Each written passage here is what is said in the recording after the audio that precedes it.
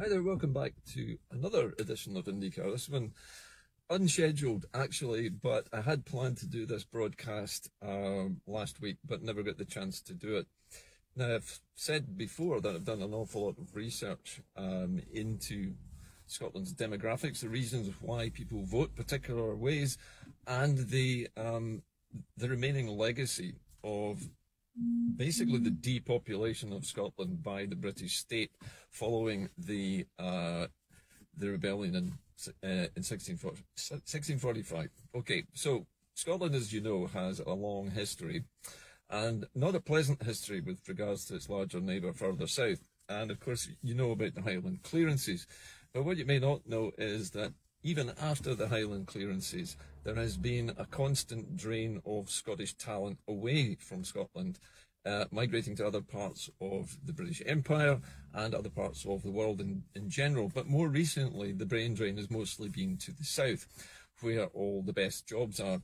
And this is one of the problems that Scotland has. As its Scots and Gaelic speaking population were gradually deported or exported or forced out of Scotland just simply because there weren't the jobs for them, there wasn't the opportunities for them here. That has led to an influx of people from south of the border who have moved to Scotland in search of work and a better way of life. Now, there's nothing wrong with that in principle. However, what it does do is it has, over the hundreds of years that it's been going on, has created a two-tier class system in Scotland which didn't exist before. What I mean by that is that the best jobs in Scotland, the people who earn the most, who are in positions of power, largely see their positions in these plum jobs and in these careers as being down to being part of the union.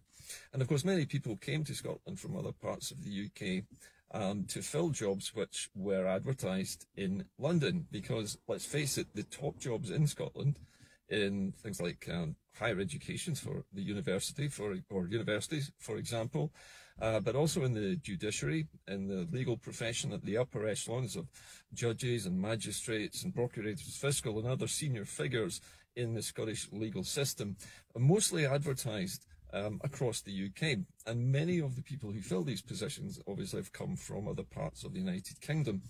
And also, interestingly, the political elite which runs Scotland is largely drawn from all across the United Kingdom. And the reason for that is very simple, and that is because the devolved administration at Hollyrood is a creation of the British state. And therefore, the British state has created the rules which allow it to function. And of course, we know the constraints of Hollyrood very, very well. Hollyrood is not allowed to legislate on anything to do with the Constitution, or to do with defence, or to do with foreign policy. Those three areas are taboo, which means that the Scottish administration at Hollyrood is basically a colonial management of the Scottish province on behalf of the British state. And so anyone who works in Holyrood at the moment, either as a civil servant or as a politician, is essentially employed by the British state, even though their function in their job is to run the Scottish state on behalf of the British government. And that leads people in these jobs to feel that they are obligated to preserve the union, because they feel worried that their positions in this elite would be at risk if they decided that they wanted to support independence. So we have this demographic, this upper echelon at the top strata of Scottish society, which runs everything and has all the best jobs. Now remember that the university system in Scotland is still an elite system. It takes the best and the brightest. But also remember that Scotland's education system still permits fee-paying schools. So we still have private education. We still have preferment because of private education. People's children who are basically, whose parents can afford to send them to these posh schools, expect those children to go on to university places. And of course, the universities themselves will always take the most promising and best educated students they can find. But, and here's the but, universities only take about 10% of the available Scottish school leavers of the highest standard into the higher education system, which means that 90% of the students in Scottish education's higher echelons, in the upper universities, if you feel like the top of the education system are not Scots. They are from all parts of the United Kingdom, all parts of the globe, which means that those who come out of those universities with the top degrees, the doctorates, the master's degrees and so forth, go on to take these top places in the Scottish system or migrate to England. So we still have this problem of the vast majority of Scots who earn less than the sort of medium wage, if you like, the average, are left really shut out and in this underclass. So you have this elite class supported basically and put in place by the British state and kept there on the basis that they will support the union. And this is why we have so many unionist politicians in Scotland, apart from the fact that the United Kingdom has designed three separate voting systems for Scotland, so that we can only vote using first past the post in the British system, which means that we can only ever, at the very most, elect 59 MPs. And at the moment, Scotland has, if I remember correctly, something like 46 MPs in Westminster who are pro-independence, which, if my mental arithmetic is correct, represents about 74% of Scottish MPs are pro-independence, which is great. That's a majority. And under the existing expected British political system, the Tories always claimed that, and Margaret Thatcher was famous for making this particular statement, that all Scotland needed to become independent was to elect a majority of nationalist MPs to Westminster. And that has happened for at least the last 3 general elections. There have been majorities of pro-independence MPs at Westminster for the last 3 general elections, and yet we still have not been able to declare our independence. Now, the reason for that is manifold, but one of the major reasons is devolution, because when devolution happened in 1997 under Tony Blair's new government, it was designed specifically to defuse the motivation of Scots to vote for independence. Now, initially, the SNP was pretty much against devolution because they knew it was a halfway house and it was basically a blind alley, a trap that we wouldn't be able to get out of.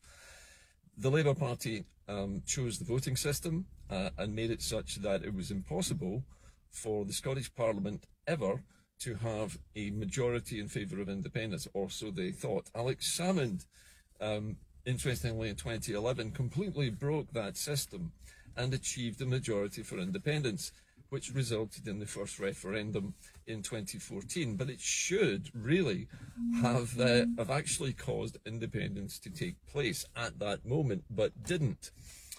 So we are in this weird position where everything that is to do with running Scotland and all of its major big bucks industries are basically either British companies or companies from outside the UK with connections to the Conservative Party, and everybody who is in high positions of authority in Scotland are not in favour of independence because their entire existence at that elite level, in their perception at least, is dependent on remaining in the Union. However, there are a number of reasons why you could argue that that's not the case. However, the reality of the situation right now, as far as I'm concerned anyway, is that the majority of Scots who favour independence are those who are not in these elite positions. There are very few of us who have the wealth and the means and have the kind of top of the range jobs and still support independence. Very few who actually do that. Some may be, shall we say, ambivalent towards independence, but not necessarily convinced. And these are the ones we really need to work on. There is something else going on here as well, which is worth noting.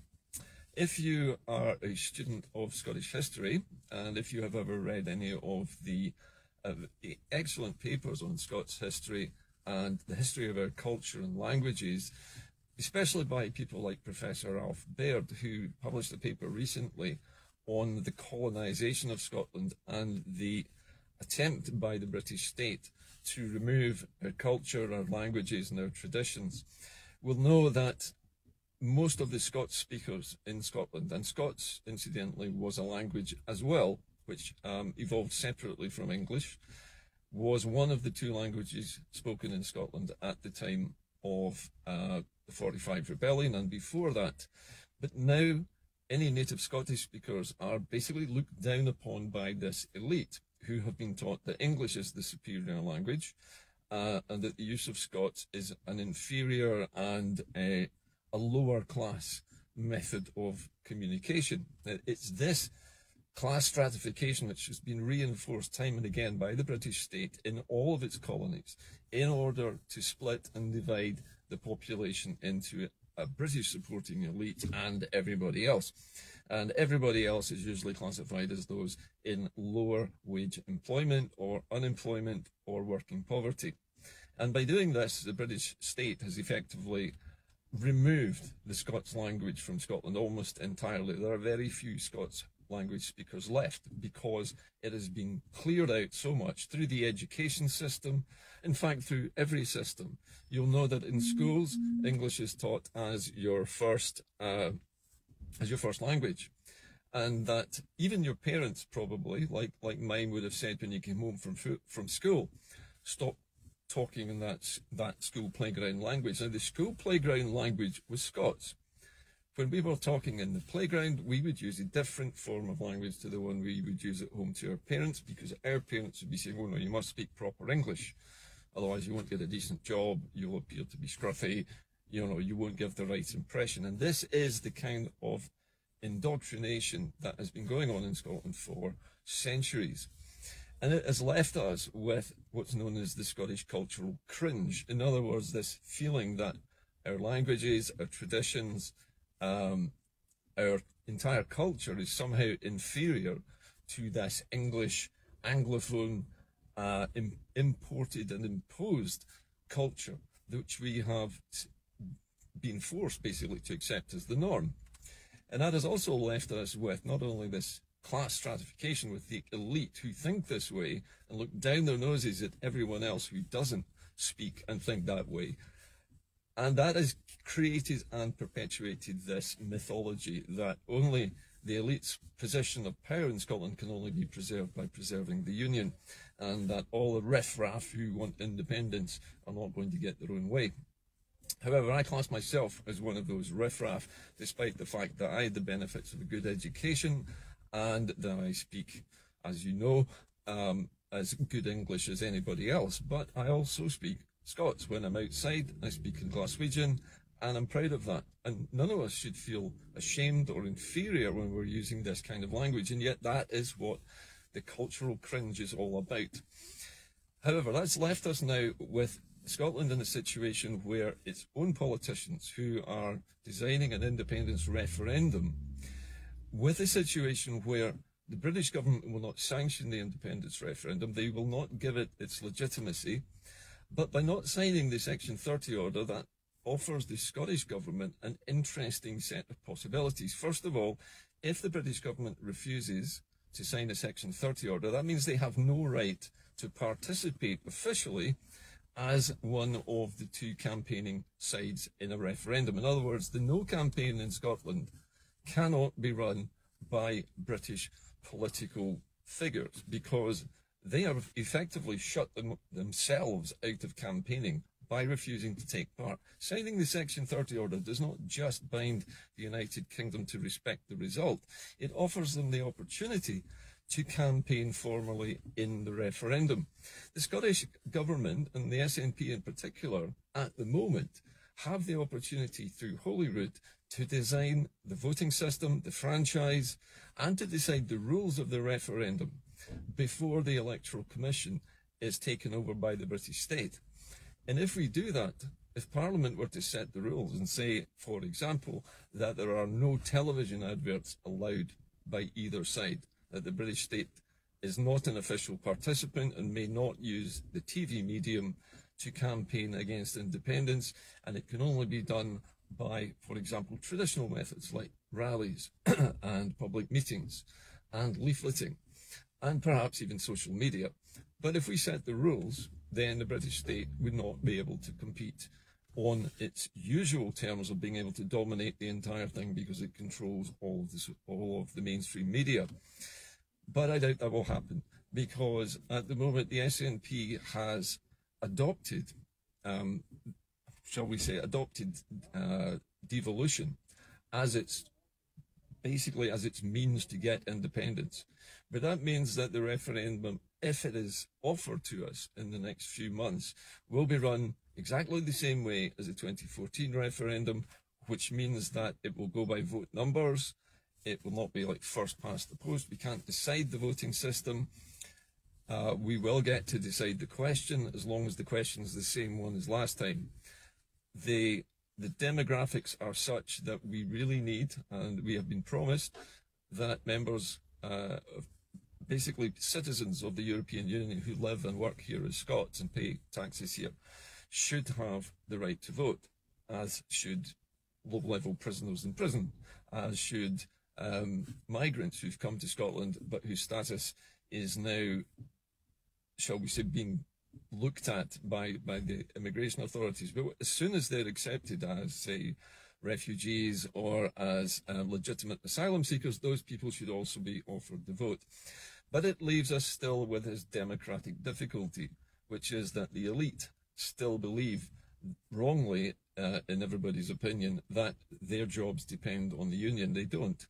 Remember that most of the oil industry jobs in Scotland are through big multinational corporations. Now, okay, some of those, probably their CEOs and other high-ranking officials, will pay donations to the Tory party, linking them to the Tory party. However, anyone who works in the Scottish oil industry will know that oil is going to be needed and gas is going to be needed for some considerable time before the electrification of the road system and vehicles in Scotland and generation in Scotland. So there will be opportunities for them into the future anyway. Those companies are not going to stop needing them just because Scotland becomes independent. And likewise, the politicians who may be fearing for their jobs, even ones who are in favour of independence, in everybody's opinion, that their jobs depend on the union. They don't. Remember that most of the oil industry jobs in Scotland are through big multinational corporations. Now, okay, some of those, probably their CEOs and other high-ranking officials, will pay donations to the Tory party, linking them to the Tory party. However, anyone who works in the Scottish oil industry will know that oil is going to be needed and gas is going to be needed for some considerable time before the electrification of the road system and vehicles in Scotland and generation in Scotland. So there will be opportunities for them into the future anyway. Those companies are not going to stop needing them just because Scotland becomes independent. And likewise, the politicians who may be fearing for their jobs, even ones who are in favour of independence, will still be able to run for the Scottish Parliament, because the Scottish Parliament will still be there, except that it will have full powers over everything, and we will need politicians to do that. And of course, the SNP has set the last few years, the last 15 or so years, has spent its time showing the Scottish public that Hollyrood can run Scotland successfully. Yes, they've made a few really bad cock-ups. Yes, we have all pilloried them for them, but the point is that Scotland runs fairly smoothly and it can do that by itself. So adding the powers of, let's say, defence, foreign affairs and the Constitution would not change that, and those politicians will still be able to stand for election. The only ones who wouldn't make it, incidentally, are those who are members of British political parties, because they would not be allowed to run in a Scottish election. They could run, possibly, for a new party which they started registered in Scotland, and there will always be a need for pro-business parties in Scotland, even after independence. There has to be a balance of left and right in order for the country to stay in the centre ground and to continue developing and flourishing. So I guess what I'm saying to you today is that we face a stratified Scottish electorate. And the only way really to turn them around is to show these elites that their positions of power and influence are not threatened by Scottish independence at all. But what will happen after independence, and should happen after independence, is that Scottish universities, which, let's face it, are there to make money, they're not there principally to educate Scottish people as they used to be. The grants are not available anymore to educate Scotland's poorer students, those from less wealthy backgrounds. And of course the universities, the top universities, favour privately educated students. And this is the class bias which needs really to be re-examined and eradicated from Scotland in the future. But that doesn't mean that the ruling elite will not stay. And remember that most of the political ruling classes who run the civil service and the judiciary are largely this elite upper middle class, this wealthy bourgeoisie, if you like, in Scotland, who see the union as the way to keep their stability and their jobs. We have to show them that they're not threatened in any way by independence. It isn't going to make the slightest bit of difference to them. Their careers will play out just as they've been doing, and they will still have the opportunity for career enhancement in the same way as they always did. The difficulty here is that the demographics of Scotland are that somewhere in the region of 50,000 English migrants have been coming to Scotland every year for decades, and an equal or larger number of Scots have been leaving Scotland for decades as well. So there's been a constant inflow of British citizenry into Scotland and a constant outflow of poorer Scottish people who are looking for better opportunities which don't exist under the UK system because they can't, because Scotland is denied having these highest level jobs in greater numbers. The careers available in Scotland are very limited, as everybody of my age, in fact of any age, will know that most of us, anybody who goes through the education system and comes out with high level qualifications, will be forced to go elsewhere to find a job. And that's something which would end come independence, because the companies that they're looking to get employment from would come to Scotland after independence, because Scotland will be trading with Europe and because we will have agreements, free trade agreements with other countries ourselves. That won't change. In fact, that will change, I suppose, for the better, not worse. So I think to round up today's programme, and this is more of a thought-provoking programme, we need to speak more to the people that we know who have these high-paying jobs, who make a lot of money, and who control to a large extent how businesses, politics and high-level education, science and research and so forth are conducted in Scotland. We have a larger and larger population who are disenfranchised, who don't have the training and the skills, and at the moment we're having to support them because we haven't created the job opportunities that they need, nor have we given them the training or the grants and bursaries required to actually educate themselves to get those jobs. All of this stuff has been heavily restricted. Scotland has been basically depopulated of its Scottish speakers and of its Gaelic speakers. Gaelic is our second language here in Scotland at the moment. The numbers of fluent Scots speakers is tiny by comparison, because they have almost all of them, been displaced by people coming into Scotland from elsewhere in the UK. And this is not a racist rant, incidentally. These are just the facts. The fact is that Scotland has been depopulated and repopulated by the UK. And this is an old ploy that it has used in every one of its colonies. I say colony advisedly here. Scotland fits the classification under the United Nations description of colonies exactly, that our language, our culture have largely been either eradicated, eroded, or suppressed and repressed. We've been made to feel like second-class citizens if we don't speak the Queen's English and go to elite universities and accept jobs from British companies.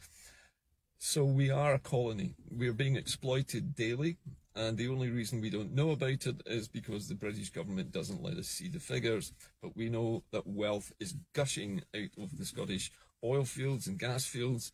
We are being forced to pay to sell our energy to the rest of the United Kingdom. Everything that the UK does in Scotland is there to disadvantage and keep Scotland in its place. That makes us a colony.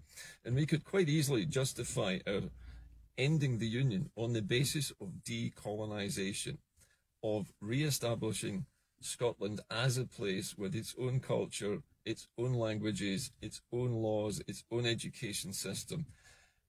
Actually, public education system is the key. If you remove the elite system, then those wealthy, fee-paying scholars with the wealthy families are not advantaged in the same way. It's impossible then for universities to know whether somebody comes from a wealthy background and expects privilege as a result.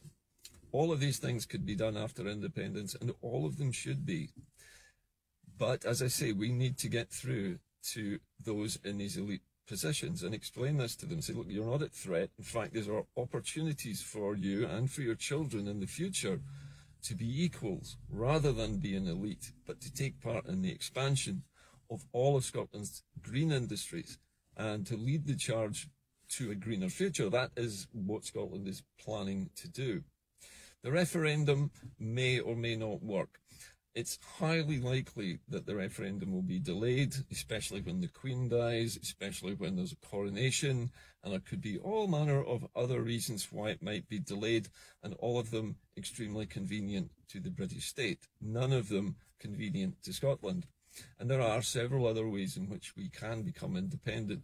There are two that I can think of. One is, and it's been suggested many times and discounted by the SNP, which is to have a general election, which is a plebiscite on independence, and that would be to invoke the power of our MPs in Westminster to end the Union. And that is something which could easily be done and done quickly, and it would be clean, and it would be entirely fair. It would be entirely democratic under the British system. But they have their first past the post voting system to keep their elite in power. We need it in order to get rid of their elites that are in power and to establish Scotland's, or restore Scotland's full powers as a nation without having to go to a referendum which would be controlled entirely by the British state, which it was last time. And the reason why the referendum is always a risky business is because of this democratic deficit that has taken place over centuries. More and more people from the United Kingdom flooding into Scotland, more and more Scots natives flooding out of Scotland, leaving Scotland much more of a balancing act between pro-independence and anti-independence votes. I think we can persuade many of these highly skilled, highly educated individuals who are currently running the country to back independence, but we need to offer them the same security that everyone else will expect. But we also need to create a playing field in education and in job opportunities and career advancement, which is equal for everyone. Eradicating public schools would be private schools, I beg your pardon, would be a huge step in that direction. Universities can also have their remits changed so that the primary remit is to educate local people as the priority and have the largest sector in Scottish universities being Scottish kids, basically, who have done well and are smart enough to go to university and to get these top jobs, rather than pulling people in from the rest of the world, the rest of the UK, and squeezing the Scottish students out, which is essentially what's happening right now. So these are things to think about. But when you are talking with friends who are perhaps swithering about independence, who may be in positions where they earn plenty of money and they're working for either British companies or the civil service or the judiciary or so on, it's worth talking to them about this and saying, look, have you thought about what independence would mean for your career and your company and your business? Because Scotland is going to offer huge opportunities to all of these sectors. And not to mention the fact the civil service is going to become much larger when Scotland has ended its union with the UK, because then we need more civil servants to run the country. We'll need more doctors and nurses, we'll need more police officers. All of the public sector will expand because we will have to. Anyway, I guess that's it from me today. But these are things that have been turning around in my mind for a number of days. And having spoken with Professor Alf Baird and many other people who are experts in Scotland's history and its constitutional laws, tell me the same thing, that what the SNP is doing with the referendum is one way of achieving independence. That's the closest, and at the moment it's the only way that we have to obtain independence, but it's not the only one. So if this doesn't work, or it's delayed for any reason, there is another option. In fact, there are two other options. Either one of those needs to involve a general election, because the only politicians in Scotland who are actually empowered to end the union are not MSPs, not the First Minister, and not Hollyrood. The only elected officials who have the power to end the union are those MPs at Westminster. There are 46 of them down there, SNP and ALBA, and they hold the power to end the union, just simply by walking out of Westminster and saying the union is over. That's all it takes, because they are empowered. Those are the members of the Scottish elected government. Remember, the Scottish government sits in Westminster alongside the English government, but it's still a Scottish representative. And as such, being the only elected Scots at Westminster, they are the only ones who can actually declare independence formally. So even if the referendum is a success and we get a yes vote, those 46, I think it is, pro-independence MPs would need to come home and declare it. And that would be a big step. Anyway, that's it for me today. I hope you've enjoyed the programme. I hope the sound quality is high enough that you can hear me. I'm working on the sound issues as we speak. But have a good day, and I'll speak to you again tomorrow. Bye for now.